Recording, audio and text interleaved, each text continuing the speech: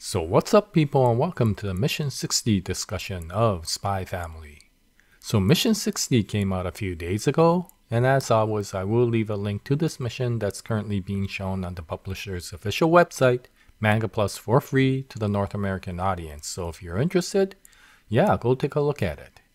Okay, so Mission 60.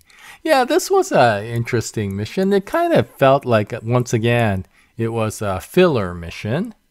But yeah, it was interesting because of the character that came out. Now, if you recall, in Mission 59, we got a chance to see Becky again and how she was going after Lloyd. Well, lo and behold, Mission 60 is all about Agent Nightfall. Yes, Fiona Frost. And yeah, this was somewhat a ridiculous sort of mission, because the mission that she was assigned to was, yeah, this very strange mission. It turns out that the trade minister for Ostania has decided to give a kick in the pants to the West by restricting the export of strawberries to Westalia. And this has enraged the foreign minister of Westalia, because he no longer can buy strawberries for his son's birthday cake. And so this has created a situation where the WISE organization now has to send in Agent Nightfall to resolve this problem. And so yeah, this was a pretty lighthearted chapter, and it goes into actually two characters, Agent Nightfall and Frankie Franklin. So Agent Nightfall, to be able to do her mission, needs to get a forged trade seal. And so when asking Lloyd where she would be able to get one, Lloyd suggests to go to his trusty assistant, Frankie Franklin. Which of course results in a very interesting expression that Agent Nightfall gave when she first meets with him. But considering the fact that this was an important mission to impress Lloyd, she decides to go and work with him. And so Frankie tells her that he can get one of his people who forges documents to create a forged export seal for her. But unfortunately, due to the recent increase in security by the Ostania Police Department, it has become more difficult for this forger to be able to step out into the public. And so they will have to go covert and meet with him.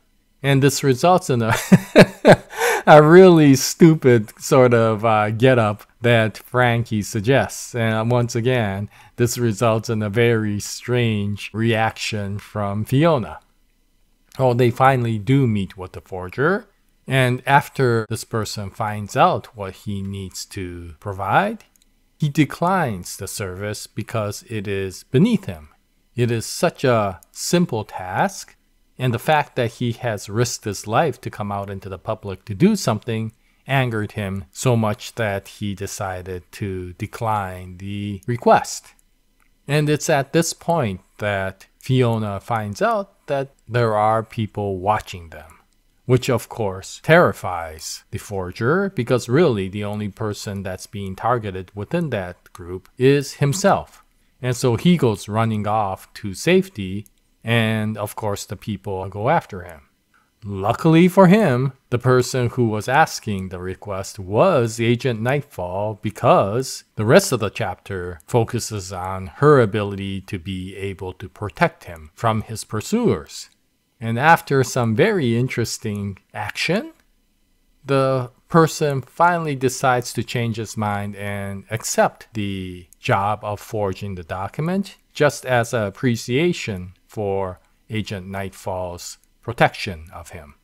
And in the end, we get some very interesting discussions. First of all, we do get a little bit more revelation of both Fiona as well as Frankie.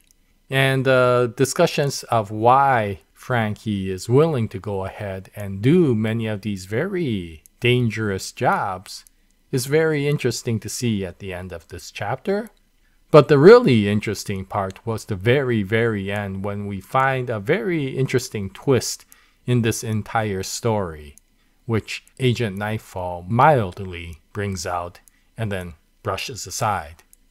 But it really, once again, gives a little bit more clarification of what sort of person Agent Nightfall is. So overall, yeah, I guess it was an interesting chapter. But I do hope that Tatsuya Endo eventually goes back to the original objective, which was Operation Strix. We haven't seen any progress with regards to that for quite a while. If you recall, even the recent interaction between Yor and the assassins has nothing to do with Operation Strix. So it's been quite a while since the main story has moved forward. And considering the fact that we've seen so many filler missions, I think it might be a good time for the author to be able to move back to the original objective. So I'm looking forward to him eventually writing about Operation Strix again. And so it'll be interesting to see what happens in Mission 61. And once that comes out, I'll bring out another video. And I hope you join me at that time. But thank you very much for watching this video. And until the next episode, happy manga reading. And as always, Jaya, nice day, everyone.